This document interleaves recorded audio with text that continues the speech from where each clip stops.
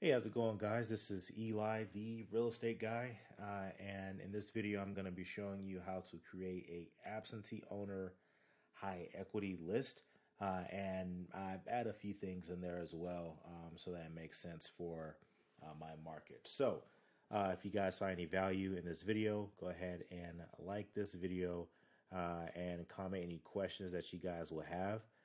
And also share this video with someone that you know will benefit from the information of this video. Now, going in, this is Propstream. All right, and if you want to know the basics of Propstream and how it overall functions, I'd say go ahead and check out that video that I've already created. It's a great entry-level video so that you're aware of what Propstream is able to do. As far as the basics and what first steps you need to take in order to utilize Propstream for what you're going to be using it for. Now, going in, let's go ahead and start with a city. I live in Houston, so I'll go ahead and start off with Houston. All right, now you want to go absentee owner high equity. Now, you type high equity, right? So once you start with the high equity, you go in here and it's already chosen that filter for you. So from whatever it was initially, it narrowed it down to high equity properties. Now, absentee owner, when it says owner occupied, you want to put no. So absentee owner is someone who owns the house, but they do not live in that property. So most likely a landlord, right? So far you have absentee owner and high equity. Now going into the characteristics of the properties, I'll type or single home, at least a 3-bedroom, at least a 1-bathroom.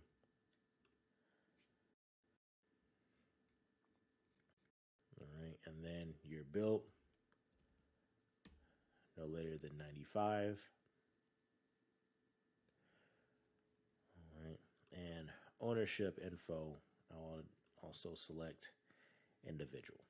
All right, now this is your basic absentee owner high equity, right? So the absentee owner, high equity, residential property, that's a single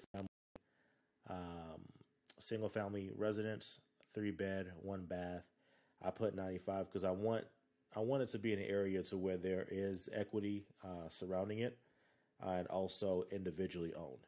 Now, you can make this list a little spicy, if you will, if you go into things like also has an lien, so how it decreases significantly to 245 names versus 40,945. So depending on your budget, if you have a larger budget, you can go for this list. But I'll tell you right now, everyone and their mom has done an absentee owner high equity list.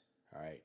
So it's going to be you and the world that's going after this. Now, if you go after this with a lien,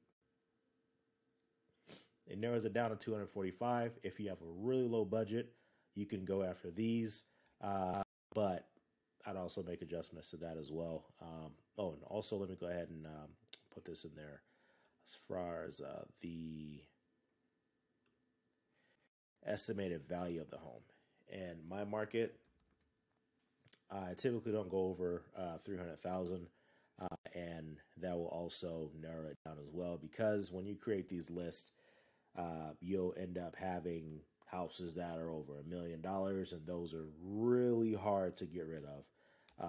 And I'll also go as low as 100,000, so that way you're getting from 100,000 to 300,000, and that brings down that list as well. So the great thing about Propstream is, yes, it's 33,000 right now, but you can filter it and do 1 through 1,000, right? You can create that list and export it. If you want more information on exporting a list, you can go ahead and watch that previous video as well, because I'll show you how to do that. But this is basically what I would do with an absentee owner high equity list. If you found value in this video, go ahead and like this video and ask any questions that you have in the comments, and also send this to someone that will find value in this video. All right, thank you.